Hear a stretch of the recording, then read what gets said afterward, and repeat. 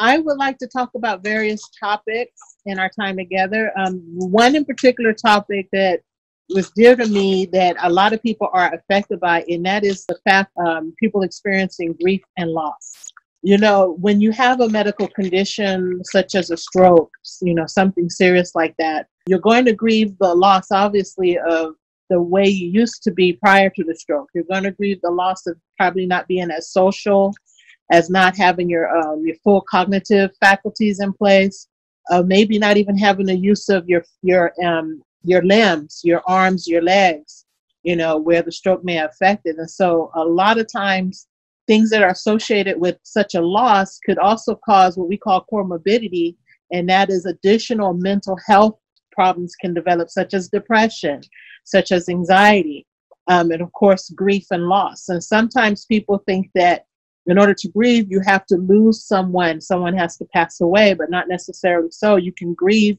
the loss of a life that you used to live. You can grieve the loss of social relationships that you used to have, because sometimes people, you know, may not accept you for who you are as a result of something happening to you. And obviously that can, of course, lead to things such as depression, you know. So, but grief and loss can come in many forms, and we can talk definitely about some of the things that are involved in that, and also how to overcome that, how to, you know, get through those difficult transitions in life. And so being able to also talk about depression and how that looks, and what are some of the symptoms associated with that.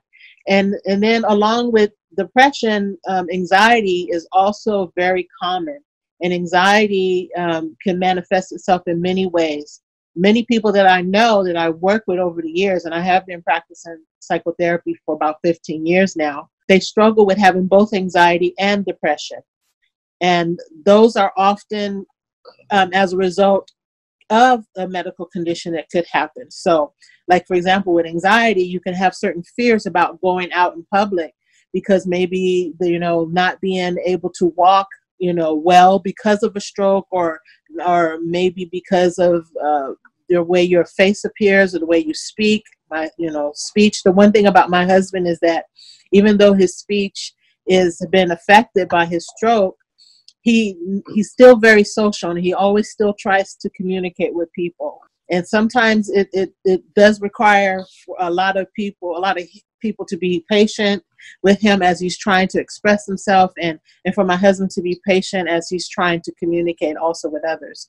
But for some, you know, they may have great fears that because they can't communicate very well, they may have social anxiety as a result, and not wanting to go out, not wanting to talk to people because of the effects of the stroke, you know, that prohibits them from having adequate speech.